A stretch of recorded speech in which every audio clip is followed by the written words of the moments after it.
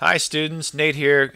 Quick video giving you some tips on how to tackle the marketing plan project. So this is your big research assignment due at the end of the semester, but as I mentioned in prior videos, you're actually stair-stepping this, meaning you're completing sections as the semester goes along. So you want to note these dates: week 5, 7, 9, 11, and 15. Those are all weeks in your weekly modules on the Canvas site where you're going to be submitting a portion of the marketing plan. Your final submission, week 15, is the final marketing plan. And at that point, you'll have the marketing plan done. And that final submission is just your final edits on the previous steps all combined together. So let me give you some tips.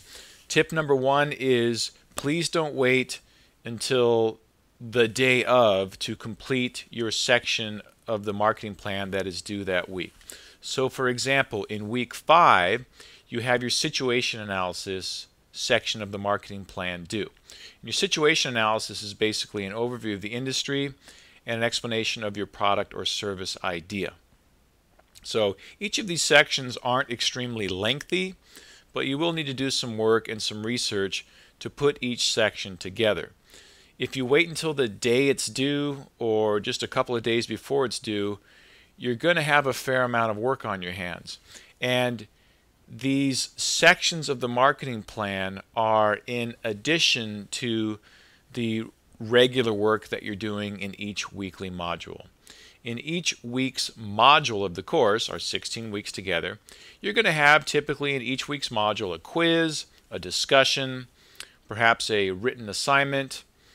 And in these marketing plan section weeks, which are week 5, 7, 9, 11, you're also going to be submitting a section of your marketing plan.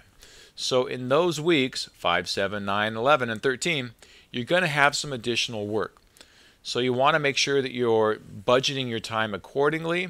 And my suggestion is that the week prior you actually begin working on that section of the marketing plan. So for example, if you go to the week 4 resource page of the course, you'll see all the stuff in there for week 4 that you need to do. There's a lecture, there's a video, and I also put in that resource page a note that says, by the way, next week your first section of the marketing plan is due, just as a heads up. So you want to start working on these marketing plan sections at least 1 week before they're due. That way you won't feel rushed, you won't be pulling an all-nighter, and you won't be emailing me at 11 o'clock at night trying to get some information that you need. I might be asleep. And you're going to actually work kind of ahead of schedule on these. So please budget your time accordingly. And as long as you chip away on the marketing plan sections as you're going along, you're not just trying to do these night of that it's due, you're going to be fine. But if you wait till the night of, you're going to have a late night. So I'm trying to help you, and I'm here to support you, but please make sure that you're budgeting time accordingly. Okay, so situation analysis is your first chunk of the marketing plan due in week 5. In week 7, you have your competitor analysis. In week 9, you have your target market and positioning section. In week 11, you have your marketing mix and promo mix explanation. In week 13, you have your budgeting and metrics. And then your final section, week 15, is when you submit the complete marketing plan altogether. And I'll be lecturing and providing you information as we go along through the course so that when you have those weeks when a marketing plan section is due, you'll know the content and it won't be unfamiliar to you at that stage. All right, good luck. Any questions, email me, and please try to email me in advance so that I can help you out with these sections of the report. All right, good luck. Bye-bye.